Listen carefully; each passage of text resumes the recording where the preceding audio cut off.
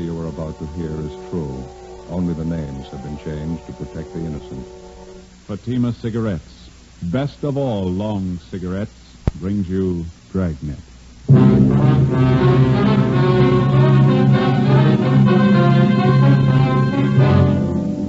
You're a detective sergeant. You're assigned to robbery detail. For 3 months, you've been tracking a pair of hold-up men. There's no pattern to their operation. They're young. They're brutal. Your job, stop them. You'll be amazed when you compare Fatima with other long cigarettes. You'll find they now cost the same. But in Fatima, the difference is quality. You see, Fatima is the quality king-size cigarette because it contains the finest Turkish and domestic tobaccos superbly blended. And Fatima is extra mild with a much different, much better flavor and aroma than any other long cigarette. So compare Fatima yourself. Fatimas now cost the same as other long cigarettes, but your first puff will tell you... Ah, that's different. Yes, in Fatima, the difference is quality. Ask your dealer for Fatima, the quality king-size cigarette. Best of all long cigarettes. Start enjoying Fatima tomorrow.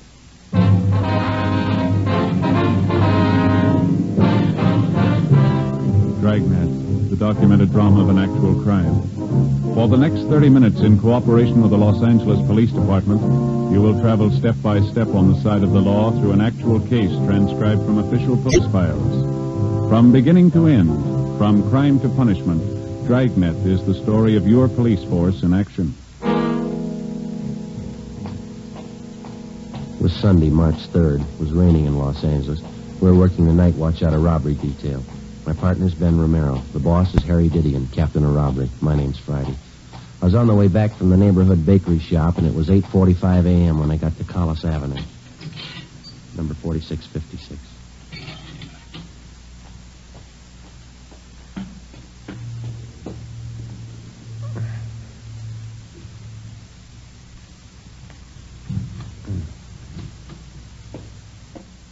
Joe? Yeah. What happened? Wasn't the bakery open? Oh, yeah, it was open. I got the stuff right here. Oh, they have any raisin bread? Yeah, right here. How about the butterhorn? No, they don't make those on Sundays anymore. I got bear claws instead. Okay, well, let's get this stuff open. Okay. All right, here we are. Mm-hmm. Where do you keep your egg? In the refrigerator, right over there. Uh-huh. Find them? Yeah, I got them. You know, Joe, I don't like to say anything, but I can't keep coming over here to your place every morning. Well, it was your idea. Nobody asked you. Yeah, but I know how you are. You don't know how to cook a decent breakfast for yourself. The coffee ready yet? No, it's not perking yet. Hey, you sure there's nothing wrong with this pot? It's been on for 10 minutes. Yeah, you forgot to plug it in. Oh, uh-huh. Now, let's see. Well, what do you want? Well, better put the toast on. You always make the toast before you cook the eggs? Yeah. You remember yesterday the toast was pretty cold. Oh, yeah, that's right. I better hold off for a minute. Yeah. Scrambled eggs okay? Well, we had them yesterday. Oh, yeah, that's right. Is that the only way you know how to fix them? I know what you'd like. One of my Spanish omelets. When'd you say your mother was coming back? Oh, in about 3 more days. Yeah, that'll make a week, won't it? Yeah, that's right. Well, I guess I can work something out with Amy. Wife doesn't like me coming over here every morning like this. Well, I told you before, I can make out all right here. Oh, I know how it is. You think you're imposing. You'd be lost without your can opener. Say, is this omelet of yours going to take very long? We haven't got very much time, you know. I'll have it on your plate in a jiffy. What time are we supposed to see those victims? 9:30 at the county hospital. Where's your tomato? In the refrigerator. Oh, uh-huh. 23 jobs in 3 months. Those guys really move, don't they? Yeah. Nice tomatoes, Joe.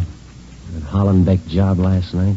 Vicious punks. Yeah, there's no reason to work the old man over the way they did. What'd the doctor say? Well, he's going to get over it all right, but they kicked out all of his front teeth. He's 50 years old. Same M.O. Every job. Aren't you going to peel those? No, skins are good for you. Now, you got a nice big Bermuda? Bermuda onion. Oh, yeah. I'll get you one. Kids. 19, 20-year-old stick-up artists. Knock a man's senses for $50. Robbing, slugging, kicking their way around the city. Yeah. This'll be one bunch I'll be glad to catch up with. Here's your onion. Good. Well, now, wait a minute. You're going to peel that, aren't you? And lose half the flavor? I don't know. I always peel them. Let's see now. There now. Now mix the whole works together.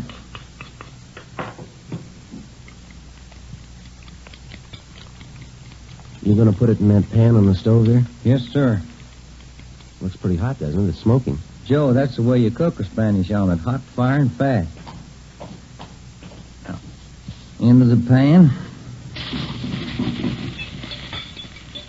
The whole trick in making a good Spanish omelet is you got to work fast. What are all those little brown flakes on the top there? Oh, the onion skins. No, I don't know. That doesn't look right to me. Wait till you taste it. I got it.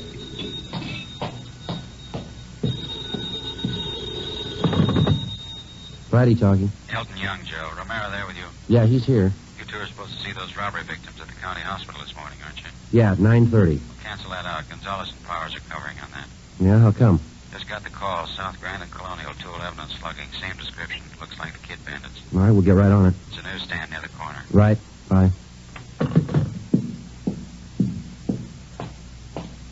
Look at that, Joe. I just took it out of the pan. Yeah. Best Spanish omelet I ever made. That's too bad. We're not going to have time to eat it.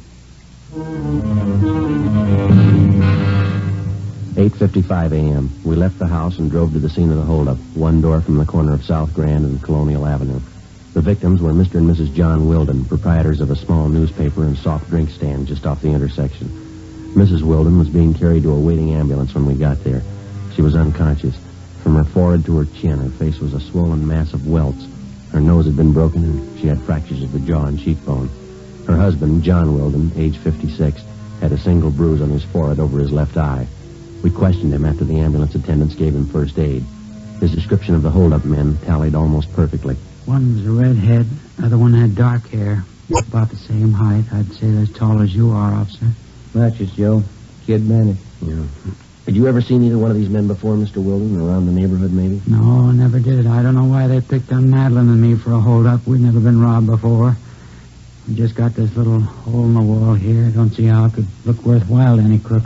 You usually open up this early on Sunday morning? Oh, yeah, Sunday's one of our big days. You see, we handle all the Sunday papers.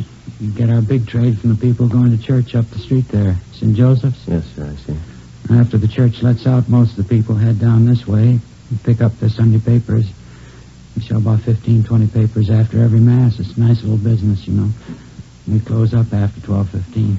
Well, when did the holdup take place? Can you remember that, sir?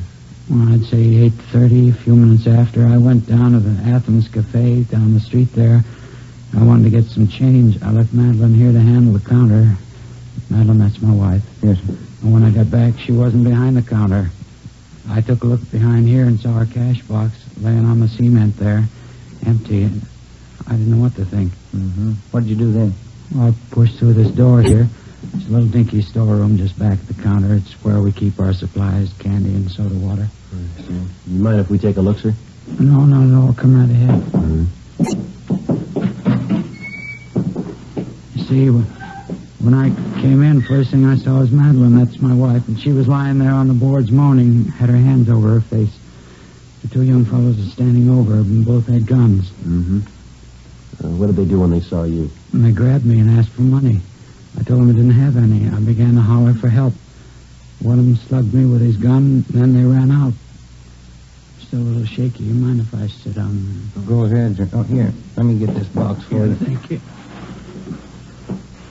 Say, I wonder if we could get you some water or maybe a cold drink from the cooler. Oh, no.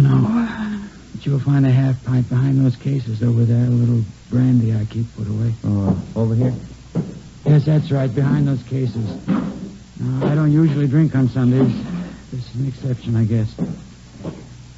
Here you are, Mr. Wilden. Put that on the floor there, Ben. No, near your foot there. Oh, let's see. Oh, the light's not very good. Oh, book of matches. Yeah. These yours, Mr. Wilden? These matches? No, I don't carry them. Well, your wife's, I guess, huh? I don't think so. Neither one of us smoke. What's that ad printed on the back here? Big Ten Cafe. Steaks, chopped, short orders. Open all night. West Pico. Do you handle cigarettes and cigars here, sir? No, sir.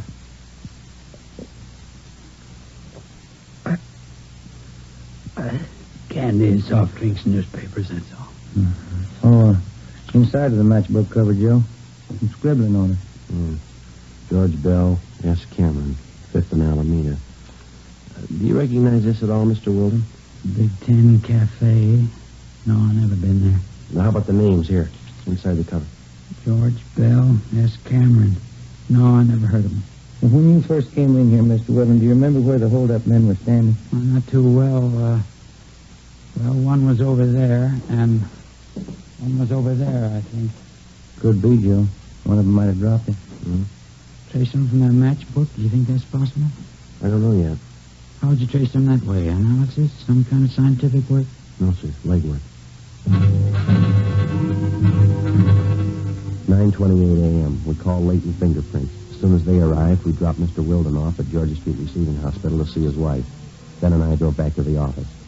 We had the crime report typed up and got out a supplementary broadcast on our original APB. We asked Frank Cunningham and R&I to run the names George Bell and S. Cameron through the files for a possible mate.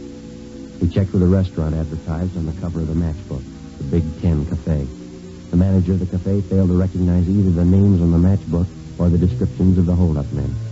9:52. We checked back in at the office. I'll get it. Robbery, Romero? Yeah, Frank.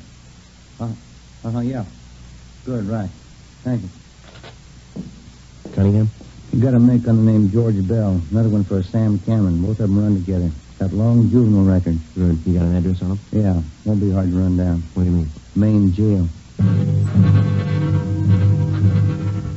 5 days before, George Bell, a laborer, and Samuel Cameron, a part-time jewelry salesman, had been booked at the main jail on charges of being drunk and disorderly. The day after his arrest, Cameron was bailed out. Bell was still in the drunk tank. Ben and I went down to the main jail and talked to him. He didn't fit the description of either of the bandits. He was very cooperative, but he stated that he'd been very drunk and he couldn't remember too much. Just don't know, Sergeant. Sam and I went out and tied one on. When it came through, we were here in the drunk tank. You have no idea at all how your names got on this matchbook. I'm trying to think. We're pretty well heated up, Sam, I think. That's another thing, that dirty Sam. What do you mean? You get the friend of his to come up here and bail him out. Think he'd do anything for me? No. I bought the liquor. He lets me sit here now. Dirty Sam. Do you think he might remember about that matchbook? I don't know. I'm disgusted with him. If you see him, you can tell him that. Just let him know he's off my list. How about the address here on the matchbook, George? It says 5th and Alameda. Doesn't that mean anything to you? Were you and Cameron hitting some of the spots around that area? No, we were messing around over in Dogtown. Didn't get down by Alameda at all. Well, he must have some tie-in for you. 5th and Alameda? No. Only guy I know down there is Sanchez. Wait a minute. Yeah? Just a minute. Sanchez. Gus Sanchez, sure. I wanted to see Gus. I thought he'd put up there for us. Yeah, go ahead. I got it now. I think I have anyway. It was the morning after, and I woke up here in the tank. A big head, you know. Really whipped. Mm-hmm. Now, first thing I thought of was out. Figured Gus Sanchez might pop for bail. Friend of mine, you know. Gus works at the bar at 5th and Alameda. That's it. Well, how's the tie-in? Well, this other mooch is in the tank next to me, and somebody spot bail for him, and he's getting out in an hour. So I asked him to call Gus for me, and he said he would. He wrote my name down, and he wrote down Sam's, too. That's dirty Sam. And he took down Gus's address. Yeah, 5th and Alameda. You remember what this man looked like when he took your name? Oh, let's see. No, everything was going around. He's kind of tall, I don't know. Would you remember him if you saw him again? Guy did me a favor. I'd remember him. Not like that dirty Sam. Well, how about his name? Did he tell you that? No, I didn't ask him. I should have, huh? You sure about the day this man was released? Positive. The same day I came in, Tuesday. Well, okay, Bell. Thanks very much. We'll be checking back with you. Yeah, all right. Hey, what about this guy? You got a beef with him? Well, maybe if he's the one we want. Yeah, what'd he do? He lost his matches. Ben and I left the drunk tank and went down the hall to check with the officer in charge. We paged through the release book and found that 7 men had been bailed out or discharged from the jail on the previous Tuesday. We went back to the record bureau and had them pull the mug shots on all 7 men.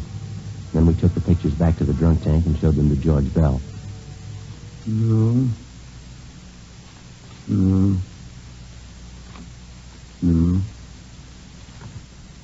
Yeah, this one I think. Can't be sure. I think that's him. George Bell had tentatively identified the mugshot of a Fred Gunter, WMA, 21 years old. Gunter had a previous record of grand theft auto, purse snatching, and drunk charges. His picture matched closely with the description of one of the suspects. 4 a.m., we contacted the Kid Bandit's most recent victim, John Wilden, at his home. We asked him to look at the same group of mugshots that we'd shown to George Bell.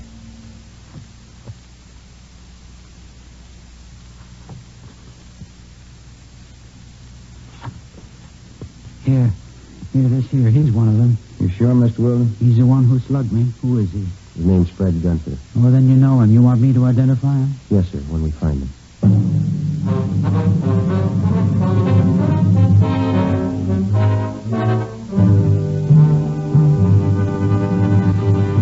You are listening to Dragnet, authentic stories of your police force in action.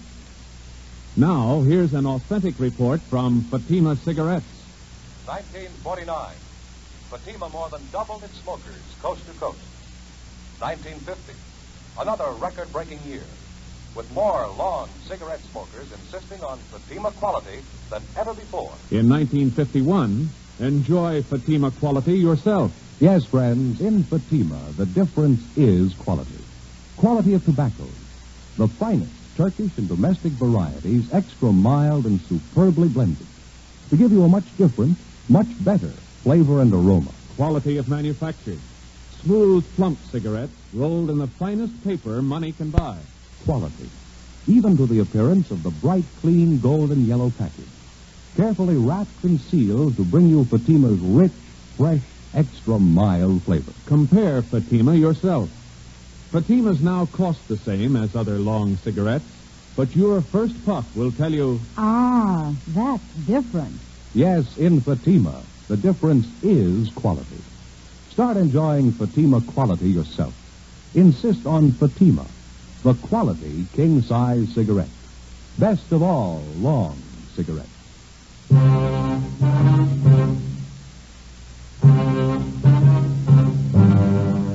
Monday, March 4th, 9 a.m. We checked out the suspect, Fred Gunter. No trace of him at any of his previous addresses. We began checking with the other victims of the Kid Bandits. After a day and a half of legwork, we sat down and figured up the results. More than two-thirds of the victims definitely tabbed Gunter as one of the hold-up men. The next step was the record bureau. We had them pull the packages on every one of Gunter's known friends and associates. There were more than 30 of them.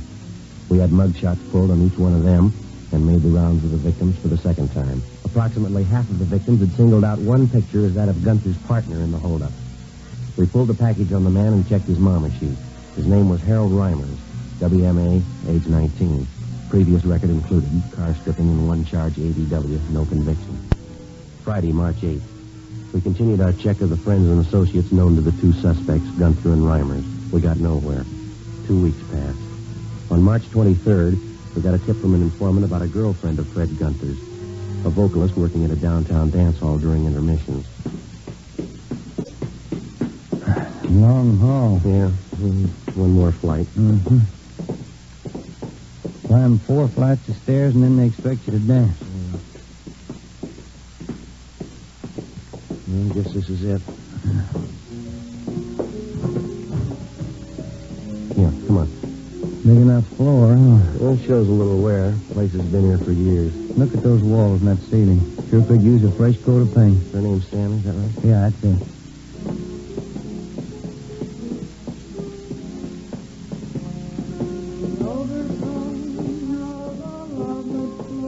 Excuse me? Is your name Lorraine Stanley? Yeah, that's right.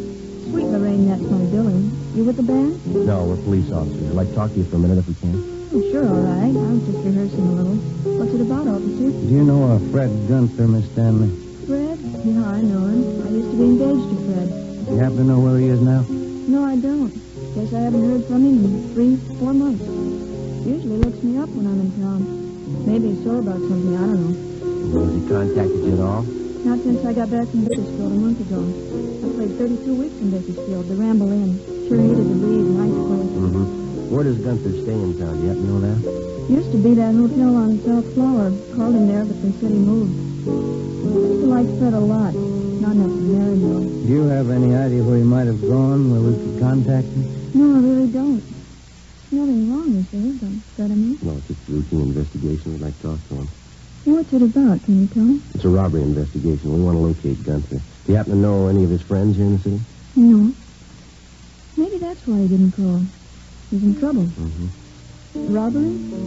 Is that it? Well, we just like to talk to him, that's all. Well, if he's done something wrong, I'm not going to hide him.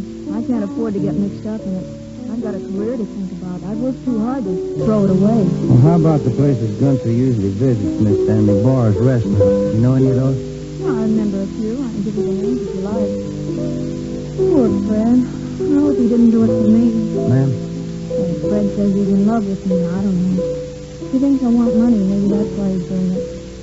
I told him, but he never believed me. All I want is my career. Well, do you think that Gunther might come around here to see you? Probably. He usually does when I'm in town. How about where you're living? I'm staying at a different hotel this week. He doesn't know where he is. Poor Fred. He's going to be awfully disappointed. Hmm? How do you mean? Oh, he said he was going to get money and buy a ring. He's going to marry me this time. Poor Fred.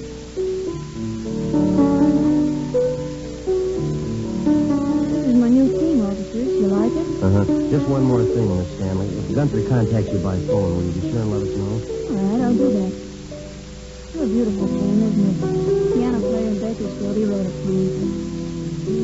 Yes, ma'am. Oh, Fred understands. I don't want to hurt him, but I can't marry him. How do I make him understand? How do I explain it? I don't think you'll have to, ma'am. Before we left Lorraine Stanley, we told her that if Gunther should contact her, not to tell him that she talked with us. Stakeouts were placed on the dance hall where she worked and at the hotel where she was staying. Gunther's known hangouts were also covered. The next night, the Kid Bandits were back in business. They hit twice. A liquor store on Franklin Avenue, a tavern on South Flower. Gunther and Reimers were again identified as the two suspects. The stakeouts continued. The search went on. 4 days later, we got a tip from the proprietor of a shoe shine stand on West Temple that Gunther's partner, Harold Reimers, had been seen entering a small hotel up the street from his stand. We drove over and checked with the desk clerk. He identified Reimers' mugshot. He told us that the suspect wasn't in, but that he was expected back that night. Ben and I went on stakeout in his hotel room. 7 p.m. Reimers failed to show. Getting a little hungry, Joe. You? Yeah, what time you got now? 20 after 7. Stomach's starting to growl. Hey, what's that, a parade? Well, I don't think so. Let's see. Oh, it's the Salvation Army Band. Oh, yeah, Saturday night. Might as well check the office, huh? See if we can't get a relief. Yeah. Would you get me Michigan 5211, please? Michigan 5211. Yeah, we'll pay for it, thanks. Would you close the window, George? A little noise. Yeah, okay. Robbery, please. Yeah, Young, this is Romero. How's that? You sure? Okay, thank you. Gunther and Reimers, they pulled a hold-up down South Main. When? 20 minutes ago, Gunther got away. Yeah. They got Reimers. 7:45 p.m. Ben and I got back to the city hall and went to the interrogation room. Together with Young and Carr from robbery, we tried to question the suspect, Harold Reimers. We talked to him for over an hour. He refused to tell us anything. We took him to the main jail where he was booked on 211 PC. 9:15 p.m. We went back to the office. I'll get it. Robbery, Romero. In just a minute. See you, Joe. Okay, thanks. Friday talking. Sergeant, this is Lorraine Stanley. Yeah, Miss Stanley. I'm over at work. The dance hall, remember? Yes, ma'am. Anything wrong? Well, Fred just called me, Sergeant. I told the officers here. Fred Gunther? Yes, ma'am. Where is he? Did he say? No, all he said was he wanted to sing. Yeah? He said he was coming right over. 9:25 p.m. We called the men on stakeout at the dance hall and alerted them. Elton Young, Ben, and I got in the car and drove over. We checked with the detail on stakeout. Gunther hadn't been spotted, but because of the large crowd entering and leaving the dance hall, it was possible that he could have gotten in unnoticed. We talked to the Stanley girl. She hadn't seen or heard anything further from the suspect. Ben and I staked out in her dressing room where Gunther said he'd meet the girl. It was a small converted storeroom at one end of the dance floor, just behind the bandstand. Lorraine Stanley was on during the intermission. We waited. What have you got, Joe? Almost 10:30. This guy must feel pretty sure of himself. He pulls a robbery, he's almost picked up, and 3 hours later he makes a date to show in a public play. Well, he hasn't shown yet. I'm not too sure about that Stanley girl. How do you mean? Well, she's that big an attraction for him. This is the only way out, huh? Besides that fire escape off the alley. Yeah, Young's covering the alley. Come on. Down here, Joe. He got by me. He's up the alley behind one of those trucks. He can't go far. That's a dead end. Stay here, Young, and cut him off. You all right? Yeah, he slugged me, knocked me down. I didn't see him in the dark. Come on, Ben. Yeah.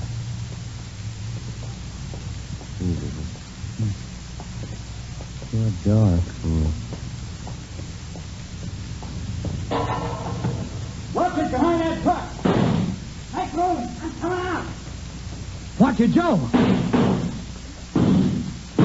Missed him. Coming at you, Young.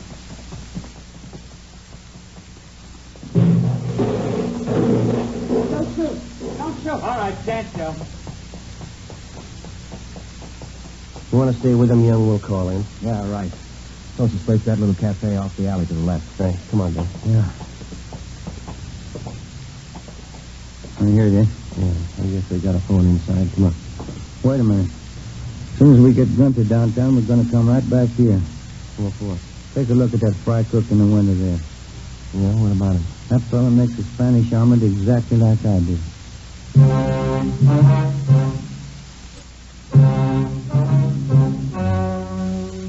story you've just heard was true.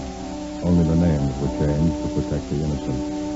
On July 19th, trial was held in Superior Court, Department 86, City and County of Los Angeles, State of California. In a moment, the results of that trial. Now, here is our star, Jack Webb. Thank you. Friends, if you're a long cigarette smoker like I am, remember, in Fatima, the difference is quality. Now, believe me, this difference is mighty important. So important that you'll always remember the first pack of Fatimas that you buy. Fatima's fast-growing popularity backs me up on that. But look, you can prove it to yourself by getting a pack of Fatimas tomorrow. You'll find that they now cost the same as other long cigarettes. And your first pack will convince you to go right on smoking them. Join me and the new thousands who enjoy Fatima's extra mildness, Fatima's rich, better flavor and aroma. You'll discover what all we Fatima smokers know. In Fatima, the difference is quality.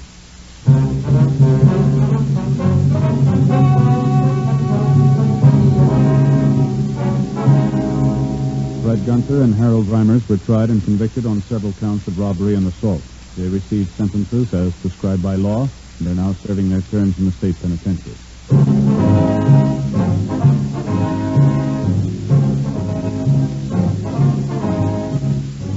You have just heard Dragnet, a series of authentic cases from official files.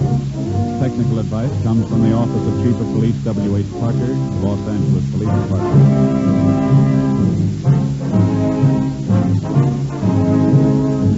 Fatima Cigarettes, best of all long cigarettes, has brought you Dragnet, portions transcribed from Los Angeles.